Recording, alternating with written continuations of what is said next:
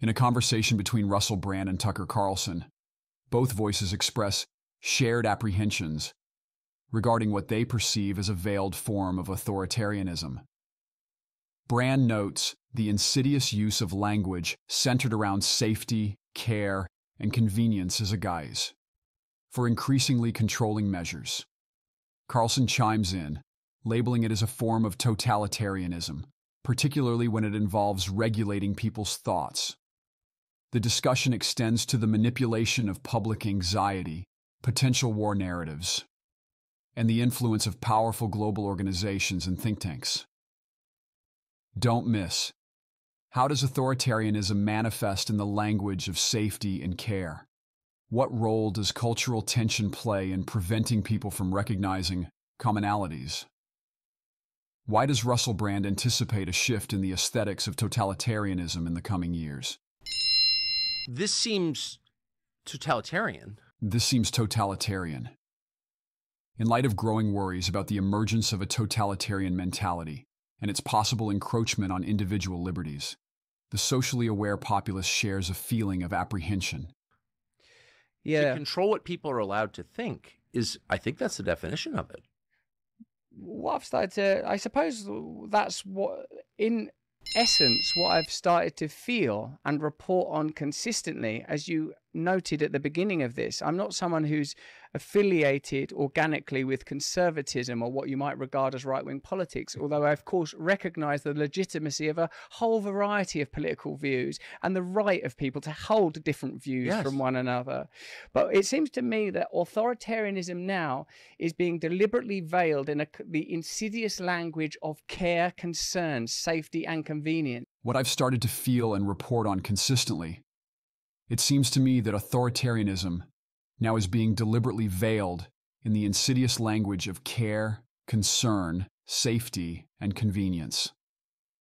Recognizing the hidden authoritarian implications of terms such as care, concern, safety, and convenience, we embrace the cautious spirit of democratic principles, mindful of excessive government influence. It seems to me that we're in a time where we lurch from one crisis to another, that the crisis is always used to legitimize certain solutions, and a docile or terrified public is willing to participate in the proposed solutions that usually involve giving up their freedom. A docile or terrified public is willing to participate in the proposed solutions that usually involve giving up their freedom. The democratic fabric expresses concerns as it understands the public's tendency to react to perceived crises with fear or conformity. It emphasizes the danger where individual freedom could be jeopardized in the quest for a sense of security. We are continually being invited to give up our freedom in exchange for safety or convenience. We are continually being invited to give up our freedom in exchange for safety or convenience. Balancing trade, freedom with safety, and convenience raises concerns among people. This balancing act involves considering democratic values like individual autonomy and protecting personal freedom, which are crucial. And it seems that this process is radically escalating. And I feel that this is something that we will see yet more of in the coming year. I feel like, you've spoken publicly about this, that we're potentially on the precipice of serious, and to use your term, a hot war with Russia, and that's being reported on in my country right now. It's like we're being prepped, groomed, primed for war is coming. I feel like you've spoken. We're on the precipice of a hot war with Russia. We're being prepped, groomed, primed for war is coming. Expresses concern about the possible rise of geopolitical conflicts, acknowledging the public's growing anticipation of such situations. It also questions democratic values and doubts the world's readiness to handle global crises effectively. That we're being kept in a state of constant anxiety in order to induce compliance. We're being kept in a state of constant anxiety in order to induce compliance. The public often worries about deliberate attempts to maintain a sense of unease and manipulate emotions for political gain. That the ongoing stoking of cultural tension is to ensure that people don't begin to recognize that actually we have far more in common with one another than we do with these curious sets of establishment interests. We have far more in common with one another than we do with these curious sets of establishment interests. Regardless of cultural differences, trust goes beyond just a shared value and connecting factor among people. It forms the foundation for a stable society. Seem to be transcendent of national democracy. To be explicit, I'm talking about organizations like the WHO, NATO, the WEF, and their astonishing influence. Added to that, the types of groups we've discussed already that have been exposed due to Li Fang's reporting, these think tanks and apparently independent organizations who are not independent when you look at where they get their money, big pharma or the government or the military industrial complex, or the kind of people they employ. People from deep state agencies such as the FBI and CIA that have extraordinary affinity with the legacy media and their ongoing agenda. So what I suppose I'm sensing is that totalitarianism now will not bear the inflections or aesthetics of the 20th century militarism. Totalitarianism now will not bear the inflections or aesthetics of the 20th century militarism. To comprehend the complex development of totalitarianism, it is crucial to stay alert not only to obvious signs resembling 20th century militarism, but also to the gradual erosion of personal liberties by subtler dangers. Guys in medals with moustaches thumping their fists on a desk will be calmly told by gentlemen with beautifully coiffured hair or elegantly speaking ladies that just for our safety and just for our convenience, we will be returning to our homes. Just for our safety and just for our convenience, we will be returning to our homes. Empathy's role in balancing safety and convenience can justify choices, limiting personal freedom, sparking worries about potential government intrusion disguised as safeguarding public welfare, which poses challenges to democratic principles.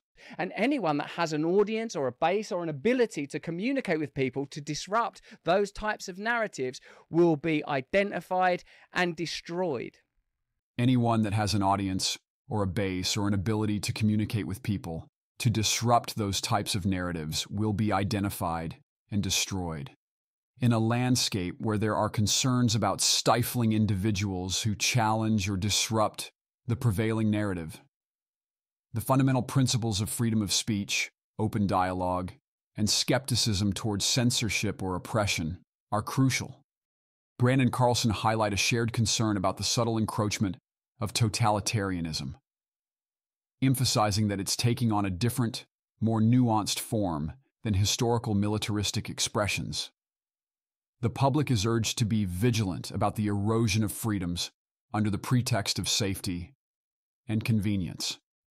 The conversation underscores the importance of critically assessing narratives presented by influential organizations and individuals, with a call to resist compliance that may come at the expense of individual liberties. Unveiling authoritarianism camouflaged within the veneer of care, concern, safety, and convenience carries a profound psychological impact. Manipulating public sentiments for conformity can breed distrust and anxiety. Delving into the totalitarian control over public thought processes reveals how restrictions on individual thinking foster helplessness and potential resistance. Russell Brand epitomizes exploiting crises to legitimize solutions that sacrifice freedom for the allure of safety or convenience. The conflicts bring forth psychological ramifications encompassing fear dynamics, conformity pressures, and the erosion of personal freedom during crises. A nuanced understanding is imperative, dissecting mentions of impending war with Russia and the role of cultural tensions in enforcing conformity. Examining how expectations for war and the perpetuation of cultural divisions sway public sentiment is crucial, potentially fostering a perpetual state of sensitivity to manipulation and anxiety. Russell Brand strategically highlights cultural tensions to obstruct recognition of shared commonalities among people. Scrutinizing the psychological fallout of this strategy is paramount, unraveling its contribution to division, the obstruction of unity, and the perpetuation of influential control. The anticipation that totalitarianism will be communicated through modern aesthetics, employing calm discourse over militaristic displays, reshapes public perception, nuances, and authoritarian influence.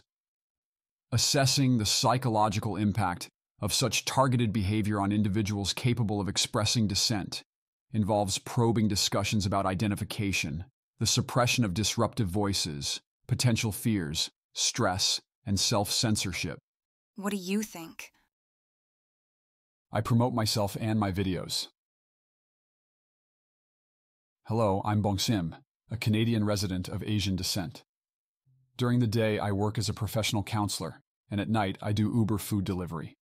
Instead of speaking in my videos, I prefer to express myself through writing. In today's world, speaking the truth can have serious consequences, both for my professional life and personal well-being. That's why I'm choosing to pen down my thoughts and using a platform to share them on my behalf. Some people find my videos uninteresting, too strict, and they even criticize the appearance of the individuals featured, including their tiredness, Asian, or perceived flaws. I understand these concerns, but I genuinely believe in the purpose behind creating these videos. Unfortunately, recent Canadian legislation has resulted in the censorship of free speech and online content, and although Google hasn't explicitly admitted their involvement, I suspect they play a part in it. Despite my efforts to monetize my content on YouTube, I haven't been able to earn any income from it. I've tried 3 times, and all my attempts were rejected. They turned me down for reasons like lacking creativity, not having a recognizable face, or not having a distinct voice. Nevertheless, I've made several adjustments to my videos, hoping to overcome these challenges. If you share my belief and support what I'm doing, I would genuinely appreciate your backing.